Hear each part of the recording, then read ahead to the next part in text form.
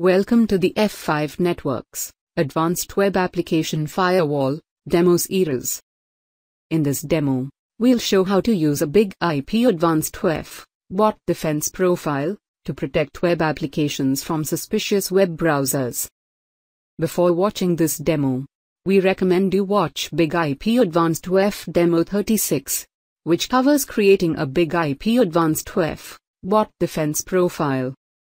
This is Demo 37 of the AWAF demo series, and it's intended for advanced level BIG-IP Advanced WAF users. For optimal viewing, we recommend using full screen mode. The environment for this demo contains 3 devices. A Windows workstation will be used to submit requests to the web application, using incorrect user agent strings. These requests will arrive at the F5 BIG-IP system, running Advanced WAF. The BIG-IP system sits in front of, and protects, the back-end web application. The BIG-IP system, using its full proxy architecture, examines every request and can present suspicious web browsers with a CAPTCHA challenge, allowing only successful CAPTCHA responses to be sent to the back-end web servers. Web browsers, or scripts, that are unable to answer the CAPTCHA challenge can be blocked from going to the web servers.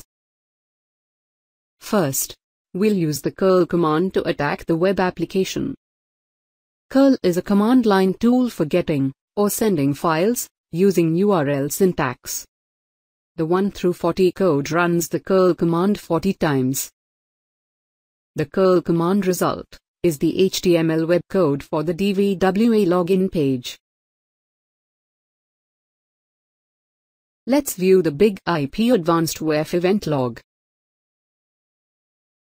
We'll select one of the new log entries. And then in the request section, we'll examine the user agent header. The requests came from the user agent named curl, which is malicious in nature. We'll now use a second curl command. This command contains the A switch, which enables a malicious user to disguise the user agent string.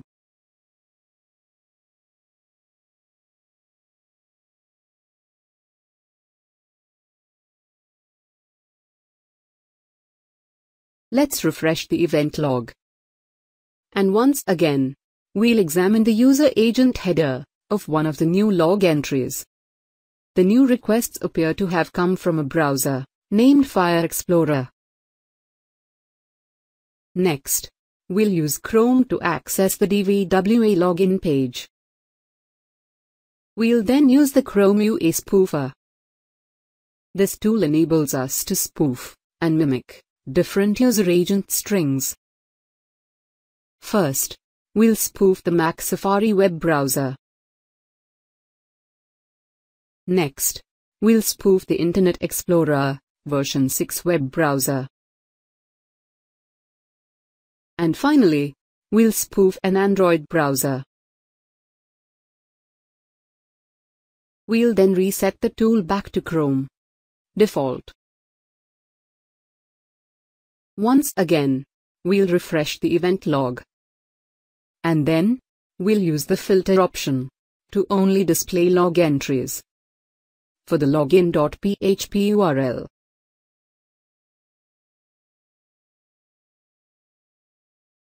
Let's select the first log entry, and then examine the user agent header. This request appears to have come from a Chrome web browser. This request appears to have come from an Android device. The next request, from IE version 6. And the next, from a Mac running Safari. Now, let's protect the web application from these suspicious web browsers. First, let's look at the virtual server we were just accessing. This is a standard HTTP virtual server that listens on 10.1.10.35. On the Virtual Server Security Policies page, you can see that we already have a BIG-IP Advanced WAF bot defense profile attached to this virtual server. We just need to configure it to identify and mitigate these suspicious browsers. We'll open the bot defense profiles page, and then open the existing profile. We'll change the enforcement mode to blocking. On the bot mitigation settings page, notice that we currently have all bot mitigations set to CAPTCHA. On the browsers page, we'll change the grace period to 2 seconds. We're lowering this value for the purposes of this demo.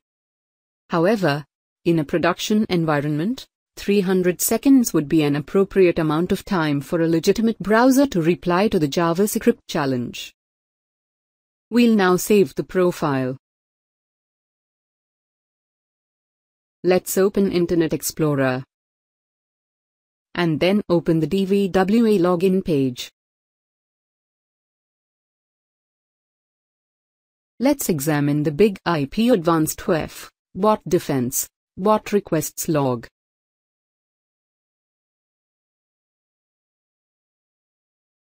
This log displays all BIG-IP Advanced WAF bot defense data.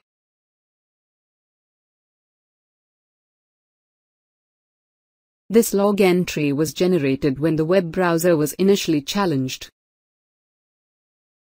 When we select the login.php log entry and select all details,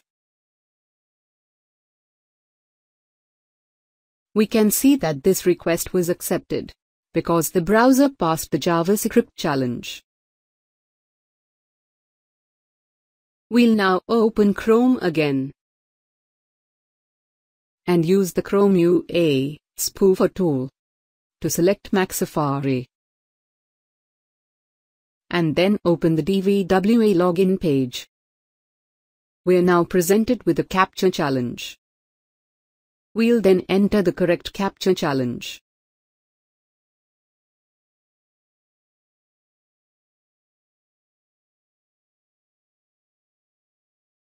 Let's now refresh the bot requests log. We can view the CAPTCHA status, which in this case was the correct answer. This is why the request was alarmed, but accepted.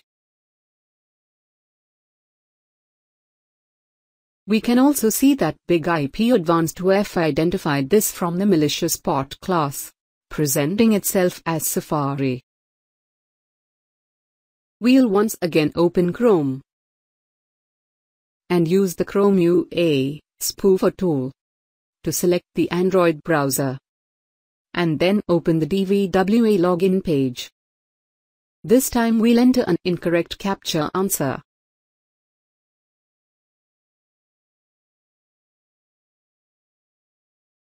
After refreshing the bot requests log, we can see that this last request was challenged. However, the incorrect CAPTCHA challenge was entered. Next, let's resubmit the curl command. You can see that the 40 curl commands all fail because they cannot pass the CAPTCHA challenge.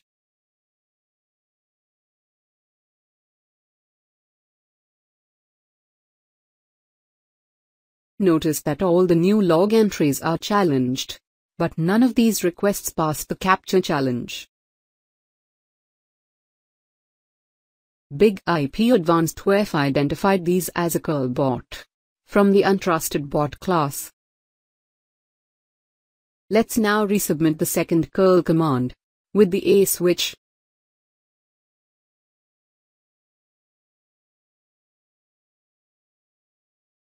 BIG-IP Advanced WAF identified these as a fired bot from the unknown bot class.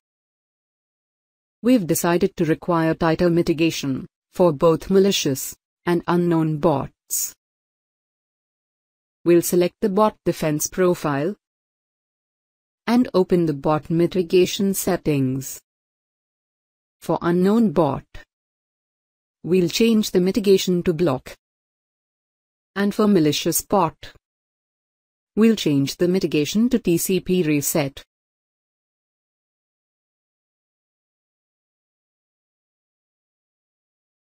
Let's once again resubmit the curl command that uses the A switch. Notice that these curl commands are now being blocked by BIG-IP Advanced WAF.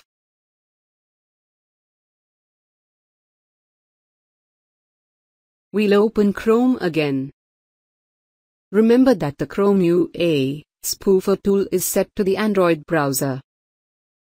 We'll now open the dvwa login page. We no longer receive a CAPTCHA challenge, but instead we receive a TCP reset.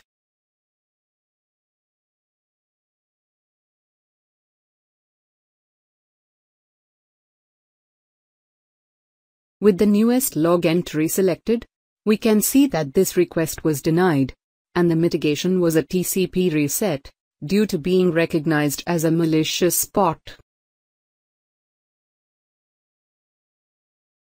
When we select a login.php log entry, which was submit from the curl command, we can see that this request was denied, and the mitigation was a block, due to being recognized as an unknown bot.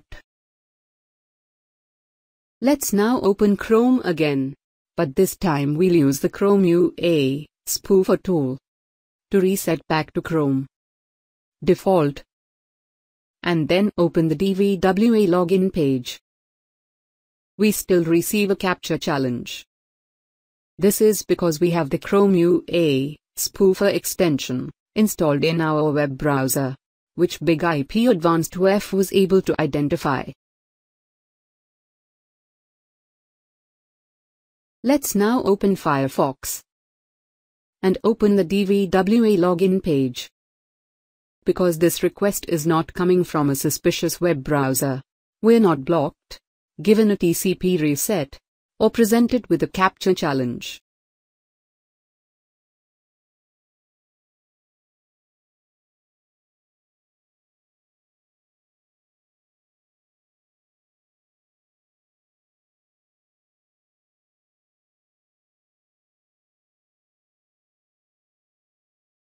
The request we sent from Chrome was classified in the suspicious browser bot class, due to the UA spoofer extension. In the final part of this demo, we'll examine the bot defense, bot traffic report. This report displays several bot traffic statistics for the entire BIG-IP Advanced WAF system. If the BIG-IP system has several virtual servers, we can view bot statistics by virtual server, by selecting a specific virtual server in the left panel. In the bot categories section, the total number of requests for the past hour are divided into accepted requests and denied requests. Notice we can also see the number of successful CAPTCHA challenges and failed CAPTCHA challenges. And finally, at the bottom of the page, we can click View Detected Bots, which displays all bots that have been detected in the past hour by the BIG-IP Advanced WAF bot defense, with details about each bot. Thank you for watching this demonstration on using an F5 BIG-IP Advanced WAF bot defense profile to protect web applications from suspicious web browsers. We encourage you to watch additional AWAF demos, and for more details on how Advanced WAF can protect your web applications, contact your F5 Network Sales Account Manager. For questions or comments about this video, contact Chris Manley at the email address at the bottom of the page.